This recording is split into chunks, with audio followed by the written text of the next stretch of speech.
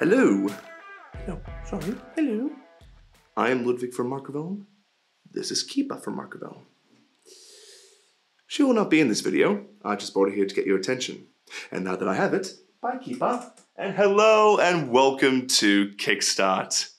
In this video, I will be demonstrating how we can use our Microvellum library to drop in products into our model space. As I mentioned, I'm Ludwik from Microvellum, and let's kickstart this fat cat.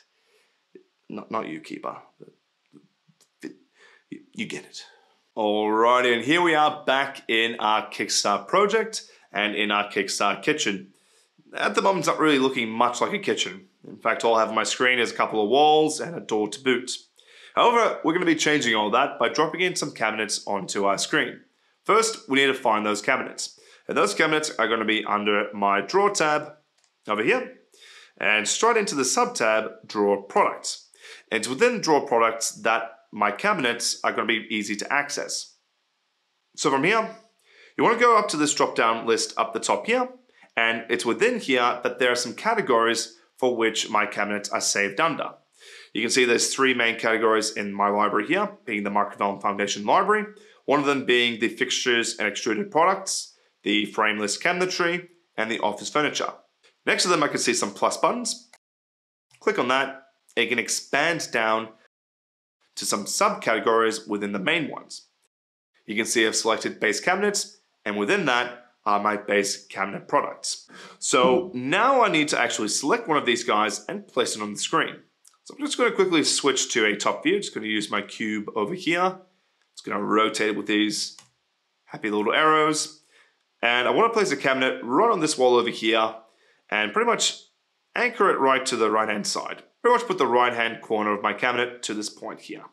So I'm going to click on the cabinet I want to use by left-clicking and then right-clicking to give me the options on how I can place my cabinet. Now, I cannot emphasize this enough.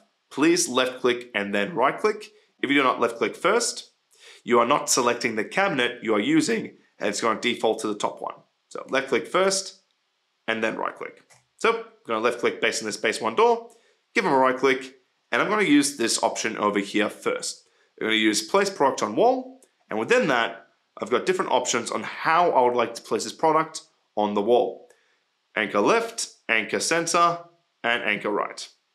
So, because I'm going to be working from the right-hand side of my wall, I'm going to be going to anchor right. And from here, it's going to ask me, well, which wall would I like to place my cabinet onto? Specifically, where would I like to butt the back of my cabinet onto? Since this wall here is looking nice and ready to have a cabinet on there, I'm going to click on this wall here and enter. So now that I've clicked on the wall that I'd like to place my cabinets on, it's now going to ask me, well, where along the wall would you like to place your cabinet? Now you can see if I move my mouse around, it's going to say, well, you can move them here or there or anywhere you want. I want to move them close to this corner here. And in fact, if I hover my mouse right into this corner, you can see that green square pop up. And this green square is called a snap point.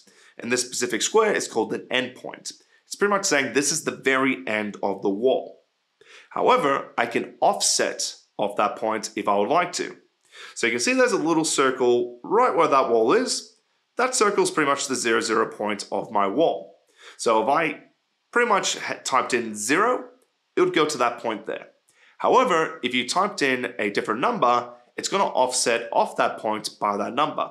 So if I go ahead and type in 18 and enter, when it drops in the cabinet, it's going to offset at 18 mil. Once you drop in a cabinet, or once you're about to drop in a cabinet, this guy over here is going to pop up. And this guy is called your product prompts. And he's pretty much what we're going to be using to drive our cabinets to get them to the shape and form that we would like. So the main area that I have over here is the main tab. And within that, I can adjust the main things, such as my width, height, and depth. It's within here that I can also add some additional features to my cabinets, such as applied panels, a shutterline finger pull, or some finish end construction. I can also add some internal options, whether it's shelves, pigeonholes, or inner drawers.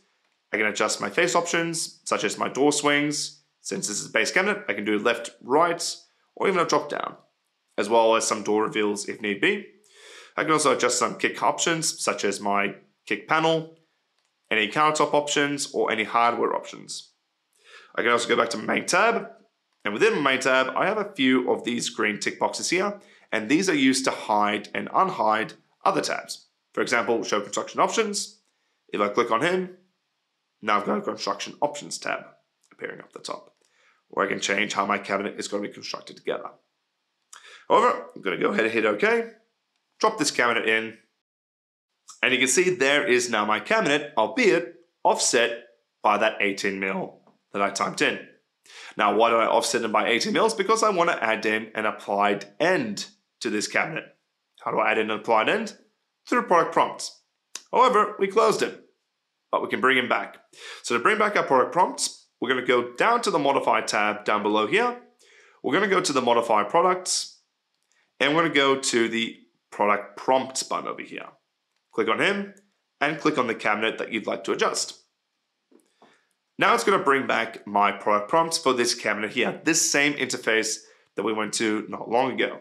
And since I would like to add an applied end, I'm going to go over to this tick box over here, write applied end, give him a tick, and give him an OK. And that's now going to redraw my cabinet with that updated change. This snazzy little end panel right over here. Now I've got one cabinet, but I'd like to add another one. Let's double it. So let's add a cabinet right next to this guy over here. So we're going to go back to our drawer tab. I'm going to stick with my base cabinets, and I'm going to scroll down this list, and I'm going to use this handsome base under counter oven. So left click, right click, and this time I'm going to go place product next to another product. Click on him, and I'm going to click on this cabinet over here to place him next to it. When you click on him, it's going to say, well, which side of the cabinet would you like to place this new one? On the left-hand side of him, on the right-hand side. I'm going to stick with the left-hand side and hit OK. It's going to bring up now the product prompts for this cabinet, and you can see it's very similar to the cabinet we used before. And that's because in the Microvellum Foundation library, the product prompts are very similar across the board. A lot of them have the same options, the same tick boxes that can be used, with some small differences. For example, this one has an oven opening height, whilst the base one door didn't have it because, well, it didn't have an oven inside of it. So we're going to go ahead and hit OK. And there is cabinet number 2. So I've got two handsome little cabinets over here. In fact, I can actually view him in different views by using the view cube over here, or if I hold shift, press down on the wheel of my mouse, aka Mr. Wheelie, move him around, and now I can view it in a 3D view. Now you don't have to be in a plan view to drop in your cabinets. In fact, I'm going to drop in another cabinet in this view over here. Although this time, I'm going to drop in a corner cabinet. So, a corner cabinet is a special cabinet that just needs 2 walls to place the cabinet onto. So, I'm going to go to this drop-down list. I'm going to go straight down to my tall corner cabinets. And I'm going to go to tall corner cabinet over here. Give them a left click and a right click. And this time, because it's a corner cabinet, a unique cabinet that has a unique option of dropping itself in by picking 2 walls to place a cabinet. Click on this option, and I just need to click on 2 walls, and it's going to find the intersecting corner of those walls there.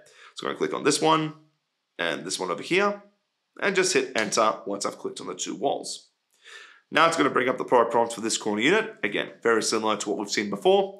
And again, I'm going to add in a right applied end. Go ahead and hit OK. And there is now my corner cabinet. All looking all handsome and all ready to go. So I'm going to go back to our top view, because now I can see that there's a bit of a space, there's a bit of an opening between my tall cabinet and my oven unit. So I'm going to drop in not 1, but 2 cabinets at once, and we're going to use them to fill this space here. So I'm going to go back to my drop-down list.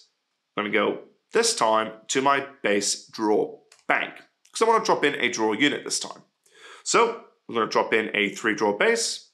I'm going to give them a left click, a right click, and this time I want to go fill wall with products. So I'm going to click on this option here, and similar to place product on wall, I need to first click on the wall that I'd like to put my cabinet on.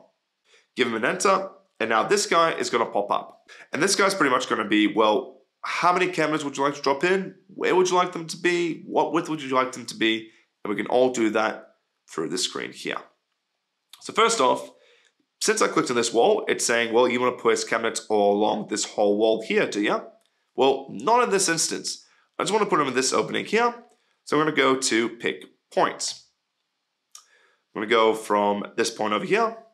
So you can see there's a snap point. Give him a left click. Go over to this point here. Give him also a left click. And you can see it's giving me an opening of 1915.9999999. We'll just round it up to 1916. However, what we can also do is we can say, well, I'd like to place 2 cabinets at this point here in this opening. So if I type in 2, you can see now it's giving me a product width of pretty much this guy divided by 2. Hit OK. It's now going to bring up the product prompts, and with one little difference, this guy's now got a quantity of 2. So now if I hit OK, you will see not 1, but 2 cabinets appear at once, all fitting nice and snug within that opening over there. So far, my kitchen is looking quite alright, but the fun doesn't have to stop there. We can still add another cabinet to this side over here, and I might add some overheads up the top over here as well. So we're going to go to a southwest view. So I'm just going to go another way we can change our view is by using this option over here, and we can use these southwest or southeast isometric views. So I would like to place some overheads all along this wall over here. So I'm going to go back to my drop-down list. And again, I'm going to go down to the category that I want to use my cabinets from, being upper cabinets.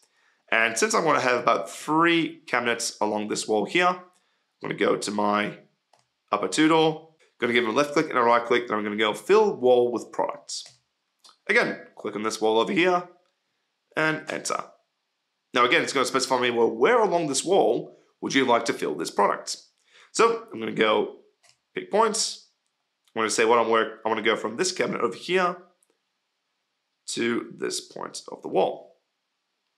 It's telling me that, yep, this measurement here is 1984. So if I have one cabinet, that one cabinet's width is going to be that, 1984. However, I'm going to go over here, change that to 3, and they are now going to be equally sized cabinets along that wall there. Hit OK. And OK.